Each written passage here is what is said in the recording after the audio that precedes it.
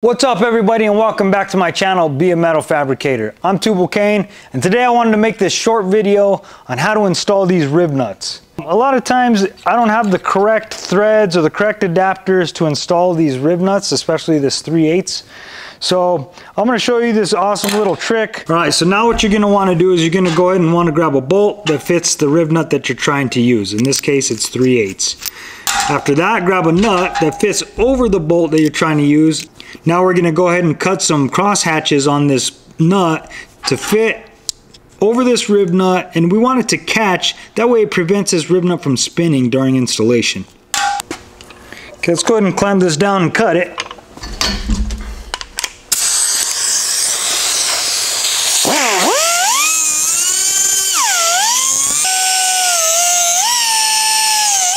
You just want to give it some kind of a tooth.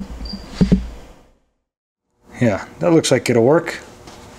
Okay, so now that we got our tool made, basically we're just going to slide this over the bolt, go ahead and install the RivNut into the hole.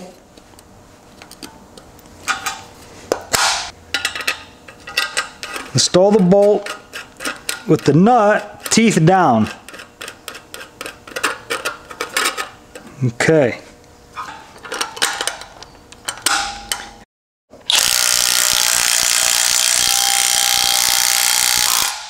Okay, I felt it stop. That's where I'm going to go back off.